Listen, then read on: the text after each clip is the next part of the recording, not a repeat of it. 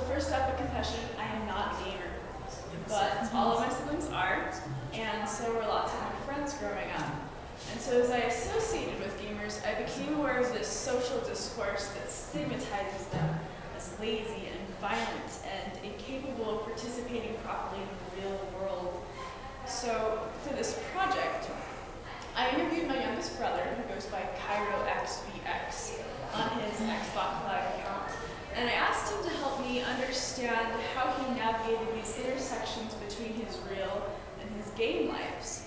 So in exploring gamer mentality, I hope to subvert the opinion that gaming is unimportant, unproductive, constructs lazy people, and creates ideologies of some distorted and violent reality. In the popular media and in a lot of sociological work, gamers are continually exoticized as some strange and subversive other. The media warns against gaming and attempts to get kids off the computer and outside, lest they become unproductive and violent members of our society. And I'm not going to participate in this discourse. By letting my brother's life history of gaming speak for itself, I hope to facilitate an understanding of the way that gamers understand these stereotypes of laziness and violence. And I hope to take a close look at the emotional and logical decisions of my brother as a gamer, and that this will make gamers perhaps seem more ordinary than they currently appear, and fight against those myths and stereotypes that they constantly have to deal with. So Cairo says, all my friends are just like me. All gamers have the same story, really. It's interesting, but it's absolutely true. Why pick gaming as a hobby? In junior high, Cairo was frequently bullied at school. Although he's healthy and fit, he's always suffered from severe asthma and bad eczema, which makes participation in gym class and general social life very difficult for him. So as an answer to these circumstances, Cairo attended an online high school, which linked him with other students who did not function well in public schools. Critically, he also began gaming in junior high as a means of escape, and eventually as a means of making friends, finding meaning, and developing talents and skills through his gaming. Cairo centers his entry into this virtual world as an escape from reality, particularly bullying. In Cairo's case, black eyes, bruises, and other forms of bullying were very real. And in order to escape from this real-life trauma, Cairo turned to a digital world. Ironically, the very place that Cairo used to escape from the violence he was experiencing daily was a space that has been frequently branded as overtly violent and traumatic by our society. With this in mind, some might think that a physical outcast would therefore take a digital body and use it to take out the anger directed at people that they could not get even with in real life. Cairo's discourse about his newfound freedom, though, was somewhat different. He says, back when I got beat up in junior high, and I was terrified of school and stuff, I had pirates. I had a giant war frigate, and I could go float around on the ocean and be by myself. To be by myself. Cairo didn't think about getting even with bullies via gaming, or working out his anger in a violent space. He wanted to escape, somewhere where he could feel an individual worth and an independence that he couldn't get at school. He wanted to be left alone. He saw real life as a traumatic space, one to be avoided at all costs. And so he moved to game life, where trauma was replaced with safety, independence, and adventure. Cairo has played many different games over the years to escape from reality, and his current game of choice is Halo. He says, go to Forge World if you need a place to go. If you're a gamer, you go to Forge World in Halo Reach, and you've got a lot of space, and it's just you, and you alone. And it's a beautiful world. It would be so cool to just walk out on a Halo ring and be like, there's nobody here. Perfect air and everything. Massive empty Forerunner structures that you can walk around in. Cairo recently produced a 4-minute video of Forge World to show off the sweeping landscapes, the freedom, power, and solitude that he experiences when he plays in Forge World. For someone whose asthma and eczema has kept him from being outside as much as he would like, the ability to virtually experience the outdoors is very empowering to him. So gaming is how Cairo chose to escape from the real world and into a place where he feels empowered and safe. But junior high was years ago, and Cairo is still gaming. Why do I keep doing it? I think it's because a lot of gamers are alone people. They're always the people that would get bullied at school. You hear this all the time from gamers. They're the ones that had no social life. So they turn to a digital world, and it's a whole new world for them. They have created worlds that we'll never see in our lifetime, but someone else has created for us to go and explore. That's a huge reason why I play Halo Reach so much, because you have that huge Forge map, Forge world. You could go anywhere, fly a Falcon or a Banshee and just fly anywhere. Build huge maps. You could create your own custom game types and continually have new things to do, and you wouldn't get bored with the game. It's an escape. So this is a picture one of my friends, who's here, gave me, which makes me laugh.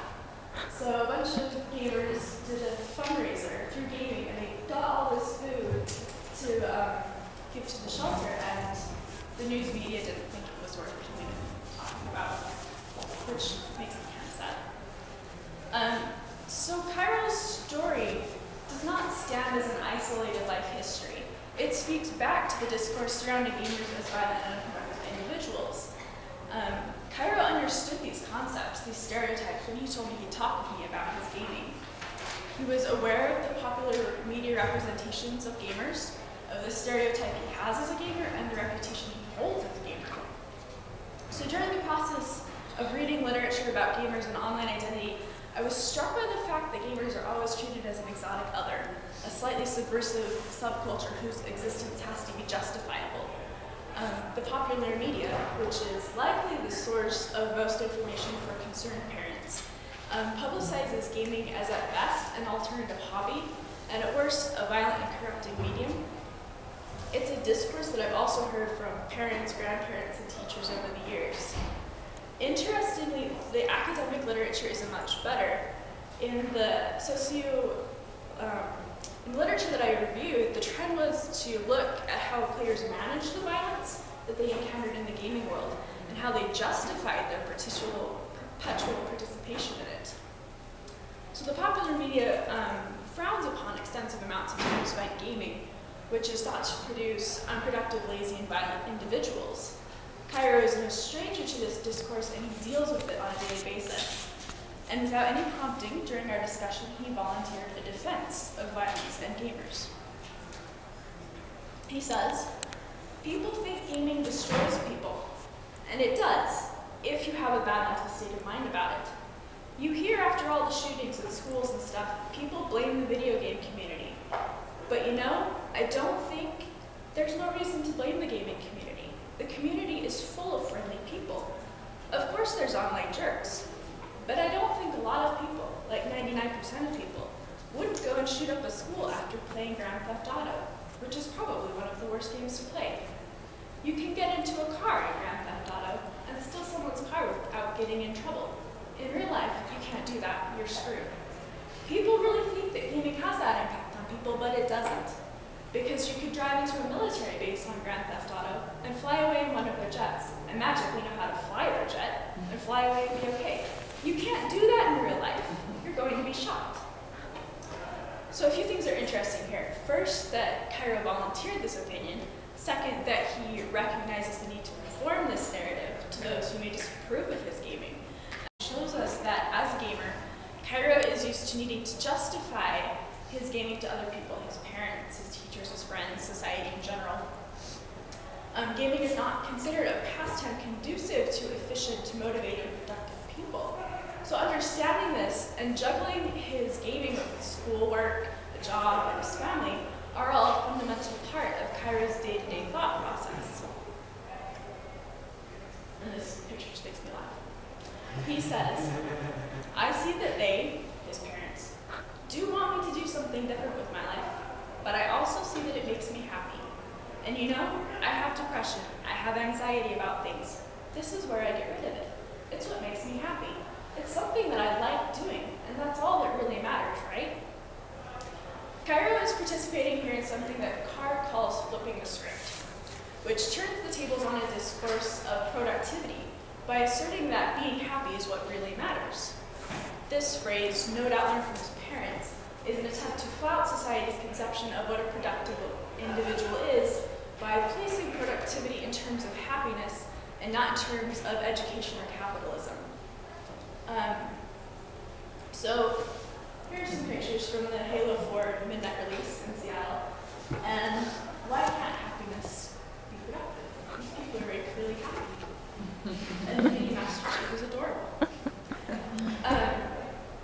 So by understanding that many people, including his parents, feel that gaming is not productive, he acknowledges that gaming is considered by many to be an illegitimate use of his time.